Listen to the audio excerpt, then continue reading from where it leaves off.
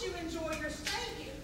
But I want you to remember that Brewsters are a strange lot. There are some very odd things that happen in this home. So please enjoy yourself and laugh when you feel the need.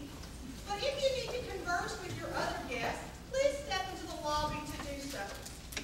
Also, the Brewster sisters do not like this new electricity thing. So if you have any of those electronic devices, please turn those off at this time because they're not real fond of them. Now, as guests in the home, please remember that there are powder rooms available. They are out in the foyer area, or you can go behind the black curtain and down the hallway where you'll find more powder rooms available and accessible to you. Now, the Brewster sisters are old. And because of that, they will need probably a rest from greeting such a large group of people in their home. So they will take about a 20-minute siesta for you to be able to get up and mingle with the other guests here in the home. So please, at this time, remember to turn off your electric devices, laugh when appropriate, and enjoy your time here with the Brewsters. Thank you.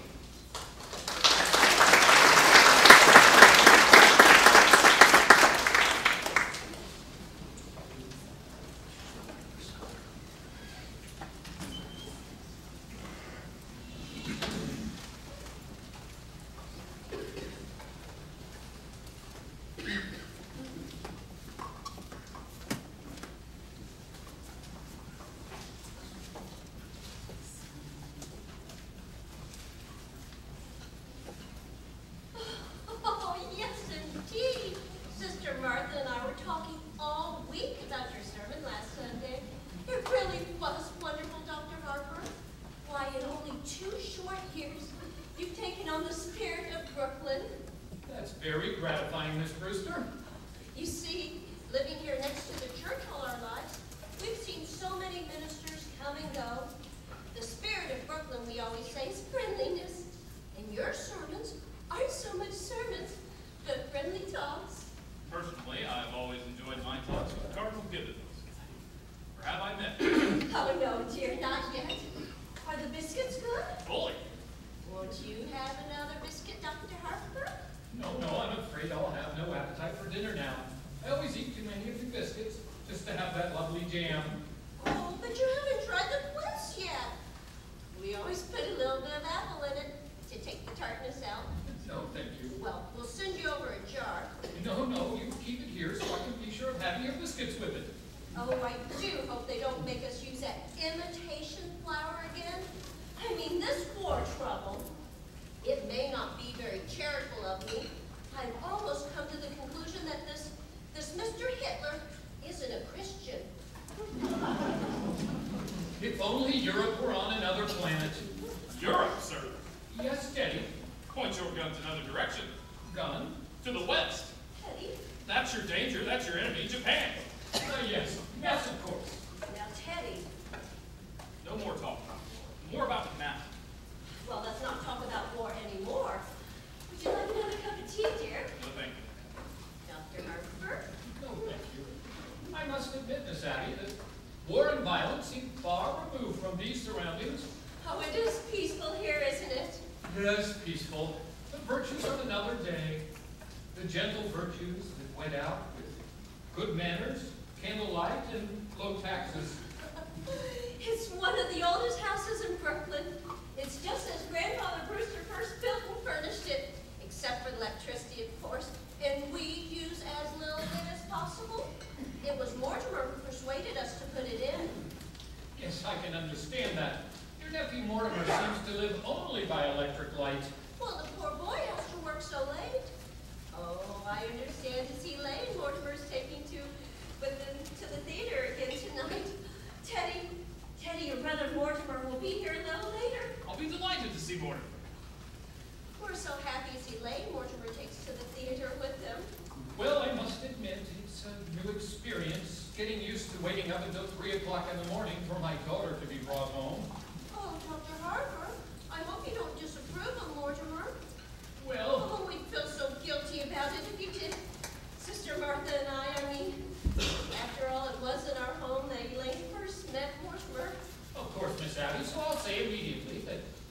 find your nephew Mortimer himself to be quite a worthy gentleman, but I've watched the growing intimacy between him and my daughter with some trepidation. For one reason, Miss Abby. Oh, you mean his stomach, Dr. Harper? His stomach. Well, his dyspepsia. He's bothered with it so, poor boy. No, Miss Abby, I'll be frank. I'm speaking of your nephew's unfortunate connection with the theater. The theater? Oh, no, Dr. Harper. Mortimer writes for a New York newspaper. I know, Miss Abby, I know, but a dramatic critic is constantly exposed to the theater, and I don't doubt but what some of them do develop an interest in it. Well, not Mortimer. You need have no fear of that.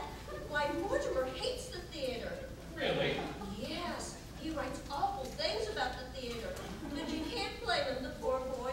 He was so happy writing about real estate, which he really knows something about. And then they just went and made him take this terrible night position. My.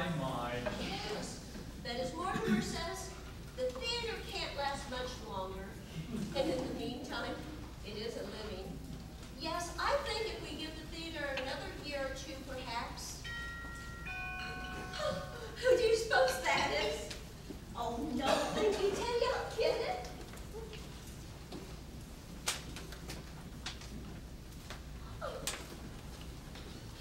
Come in, Mrs. Brophy. Hello, Miss Abby. Hello, Mr. Klein. What news have you brought? Colonel, we have nothing to report. Excellent, thank you. That is. You know Dr. Harper? Sure. Hello, Dr. Harper. We've come for the toys for the Christmas Oh, time. yes. That's a wonderful work you do, fixing up discarded toys to give poor children a happier Christmas. Well, it gives us something to do when we have to sit around the station. You get tired playing cards. Then you start cleaning your gun, and the first thing you know, you've shot yourself in the foot. Teddy. Go upstairs and bring me a box from Great Martha's room. Oh, how is Mr. Brophy today? Mr. Brophy had been quite ill, Dr. Harper. Pneumonia. I'm sorry. Oh, he's feeling much better, ma'am. Just a little weak still. Oh, well, I'll get some beef broth for you to take to him. Oh, don't trouble yourself, Miss Abby. You've done so much for us Oh, already. nonsense. We made it this morning. Sister Martha's taking some to poor Mr. Bianchi. I'll just be a minute.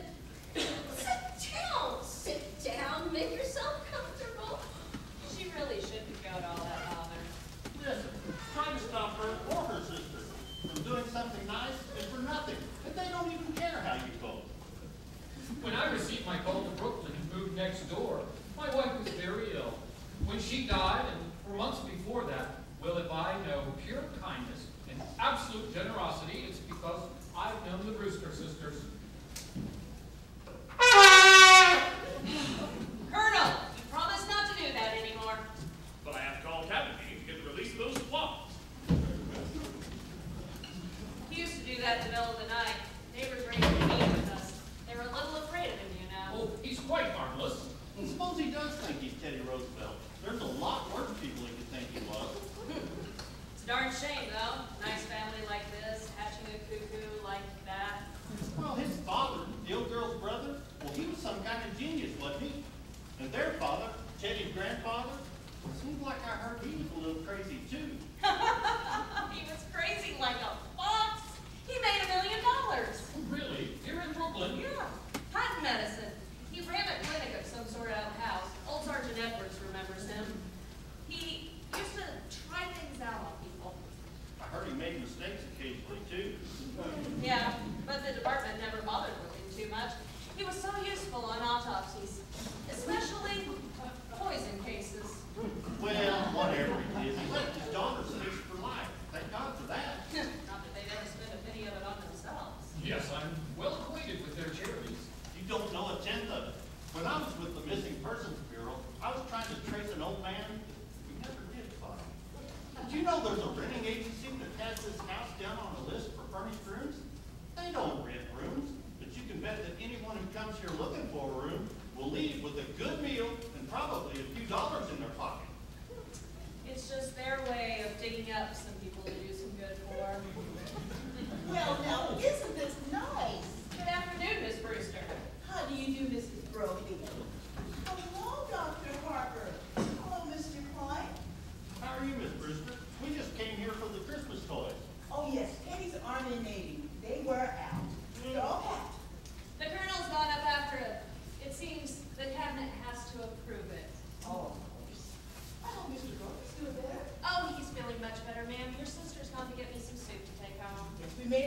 this morning. I just took some over to Manbrook. Ever so many bones. Oh, you're back, Martha. How's Mr. Bianchi? Well, dear, it's pretty serious, I'm afraid. The doctor was there. They're going to have to amputate in the morning. Oh? Can we be present? No. The doctor says that it was against the rules of the hospital. Oh, you could be of no service, and you must spare yourself something. Here's the broth, Mrs. Brody. Be sure to serve it good and hot. I will, ma'am. Thank you so much. Oh, this is fine. It'll make a lot of kids happy. I don't want the boys just nuts about soldiers. That's General Mott. I've retired. What's this?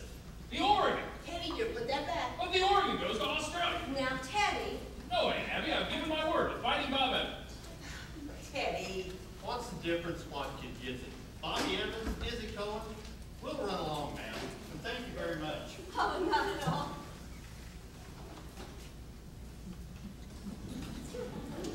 Goodbye. Goodbye. Well, I must be getting home. Oh, before you leave, Dr. Harper. Charge! Charge the blockhouse! The blockhouse. Stairs are always San Juan Hill. Have you ever tried to persuade him he wasn't Teddy Roosevelt? Oh, no. So happy being Teddy Roosevelt. Well, once, a long time ago, oh, you remember Martha? We thought if he'd be George Washington, it might be a change for him. But he stayed under his bed for days. He just wouldn't be anybody.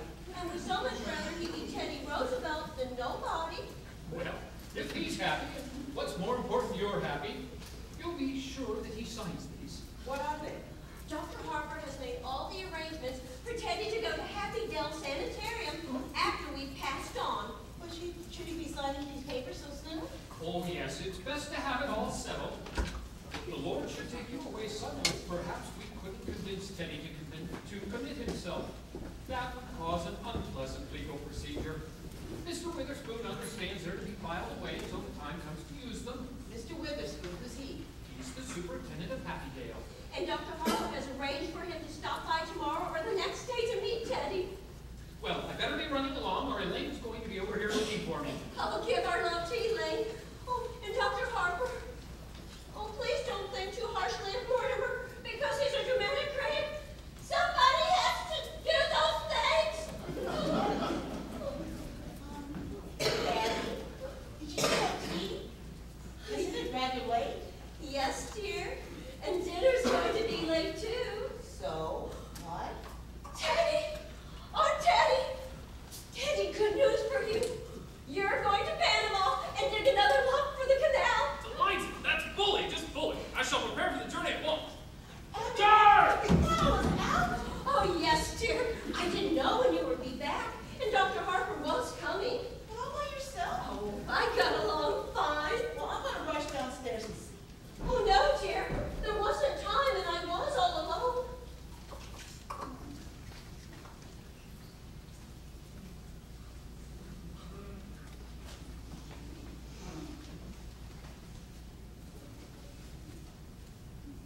Well, Martha, just look in the window seat.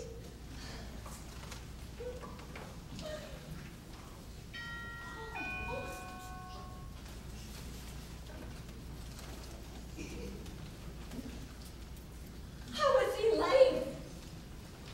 Oh, come in, dear. Good afternoon, Miss Abby, Miss Martha. I thought Father was here. he just left. Didn't you catch him? No, I took the shortcut through the cemetery. Mortimer hasn't come yet? Oh, no, not yet. Oh, he asked me to meet him here. Do you mind if I wait? No, not at all. Oh, do sit down. We need to speak to Mortimer about him doing this to you. Doing what? Well, he was raised to know better. When a gentleman's taking a young lady out, you should call for her at her home. Oh, there's something about calling for a girl at a parsonage that discourages any man who doesn't embroider. Well, he's done this much too often. We're going to have to talk with him. Oh, please don't. After young men whose idea of nightlife is to take me to prayer meeting, it's wonderful to go to the theater almost every night of my life. Well, it's comforting for us too, dear. Because as long as Mortimer has to see some of those plays he has to see, he's sitting next to a minister's daughter. Oh, Elaine, well, you must think of us not having tea cleared by this time. Now, Abby, just leave everything in the kitchen until Mortimer comes in, and I'll help you. Mortimer should be home shortly. Yes, Father must have been surprised not to find me here. I better run over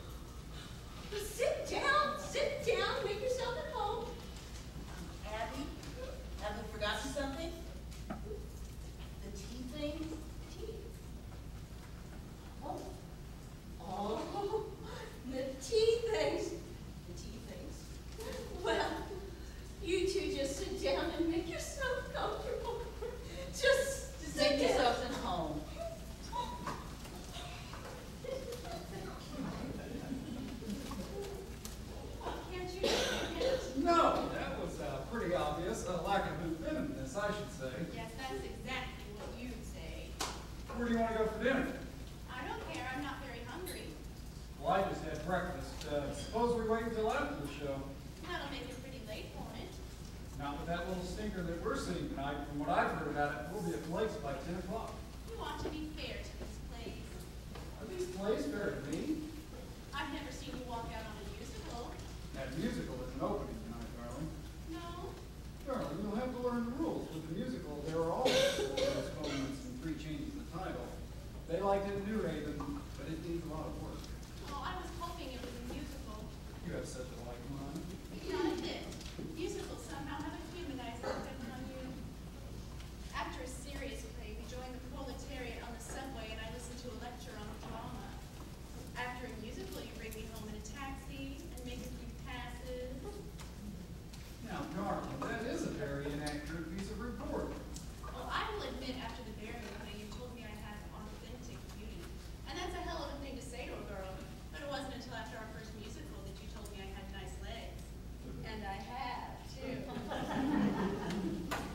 You know, for a minister's daughter, you know a lot about life. Where'd you learn it? In the choir loft. I'll explain that to you sometime, darling. You're close to eroticism and religion. Well, religion never gets as high as the choir loft. Which reminds me, I better go tell Father, please, not to wait up for me tonight. I've never been able to rationalize it. What? My falling in love with a girl who lives in Brooklyn. Falling in love? You're not stooping to the articulate, are you? The only way I can regain my self-respect is to keep you in New York. Did you say keep? No. No, I've come to the conclusion that you're holding out for the legalities. I can afford to be a good girl for quite a few years yet. I can't wait then. Where can we be married? Say in a hurry. Tonight. I'm afraid Father will insist on officiating. Oh, God. I bet your father can even make a marriage service sound pedestrian. Are you by any chance writing a review of it? Forgive me, darling. It is an occupational disease.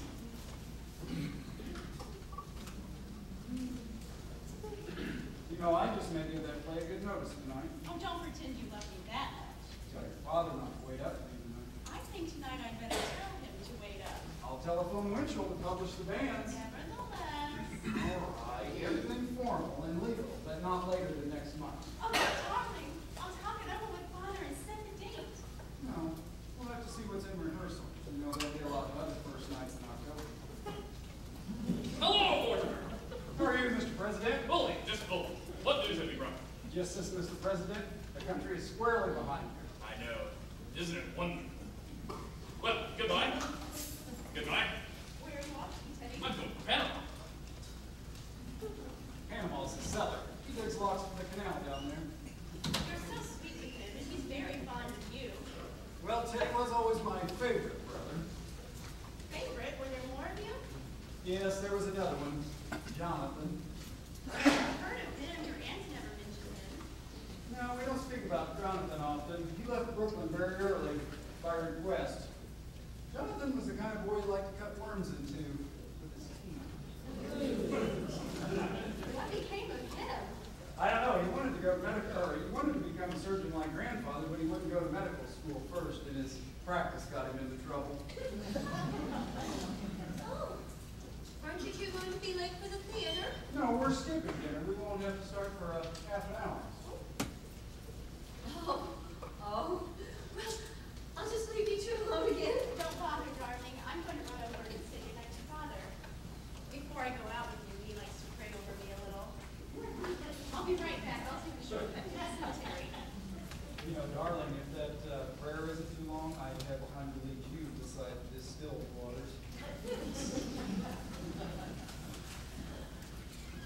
Why, Mortimer, that's the first time I've ever heard you quote from the Bible. Maybe they would be a good influence on you. You know, I'm going to marry that girl. Oh, darling! Oh, that's wonderful. Martha, come right out. I got for those wonderful news. Mortimer and Elaine are going to be married. Married? Oh, Mortimer! Oh, I hoped it would happen just like this. Elaine's the happiest girl in the world. Happy? Just look at her leaning over those great stars. Say, what's that? What's what? See that statue there? That's a red-crested swallow. I've only seen one of those before. No, that's Emma B. Stout sitting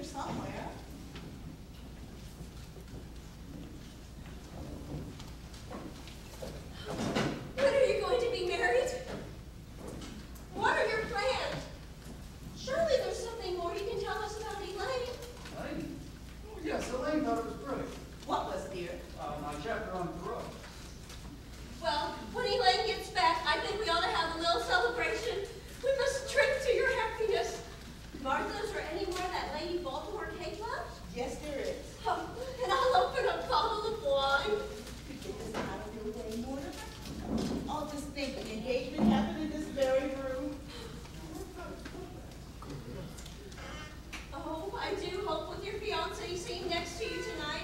The play is something you can enjoy for once. Maybe it's something romantic. Oh, what's the name? Murder will out. Yeah, the first thing you'll see on stage when the curtain goes up will be a dead body.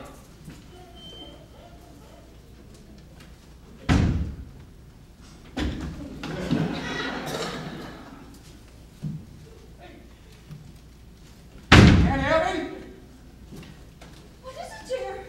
You were making plans for Teddy to go to that sanitarium, Happy Dale? Oh, yes. It's all arranged. Dr. Harper was here today and brought the papers for Teddy to sign. Here they are. Well, he's got to sign in this minute.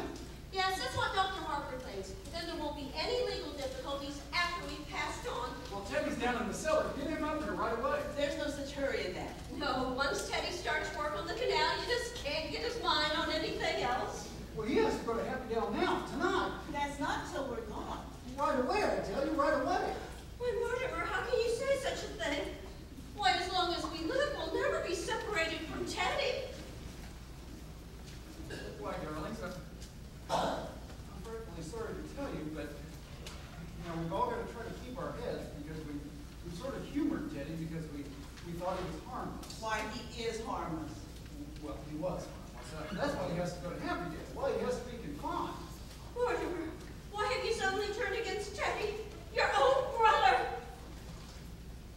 Well, darlings, you're going to find out sometime, and it might as well be now. Teddy's killed a man. Nonsense, dear. But there's a body in the window seat. Oh, yes, dear. We know. No. Of course, dear. But it has nothing to do with Teddy. Now, just forget about it. Forget you ever saw the gentleman. Forget? Oh, we never dreamed you pig. But who is he? Mr. Hoskins. Adam Hoskins. That's really all I know about him. He's a Methodist. That's all you know about him? What happened to him? He died. Damn, Martha Men don't just get in the window seats and die. He died first. But how? Well, Mortimer, don't be so inquisitive. The gentleman died because he drank some wine with poison in it. Poison in the wine. Well, dear, we put it in the wine because it's less noticeable. When you put it in tea, it has this nasty odor. You put it in the wine? Yes, and I put Mr. Hoskins in the window seat because Dr. Harper was coming. So you knew what you had done. You didn't want Dr. Harper to see the body. Well, not at tea. That would have been very nice. Now, Mortimer, now that you know the whole thing, just forget about it. I do think Martha and I have the right to our own little secrets. Yes. And don't tell Elaine. Oh, by the way, dear, while I was out, I ran into Mrs. Schultz. She is doing so much better, but she'd like for us to take Junior to the movies again. Well, we must do that tomorrow or the next day. Well, this time we're going to see what we want to see. He's not going to drag me to another one of those scary movies. Hello? City desk? Al? Say, Al, you know who this is? That's right. Al, when I left the office earlier, I told you where I was going. Do you remember? Right. It'd take me about a half hour to get to Brooklyn, wouldn't it? What time you got? That's right. I must be here. And Martha, come in here. What is it? What are we going to do? What are we going to do? What are we going to do about what? There's a body in there. Yes, Mr. Hoskins. Well, good heavens, I can't turn you over to the police, but what am I going to do? Well, for one thing, dear, stop getting so excited. And for pity's sake, stop worrying. We told you to forget the whole thing. Forget? My dear Aunt Abby, can't I convince you that something has to be done?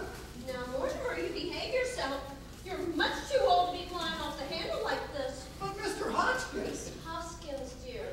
whatever his name is, you just can't leave him in there. We don't intend to, dear. Teddy's down in the cellar digging the lock now. You're going to bury Mr. Hotchkiss in the cellar? Well, yes, that's what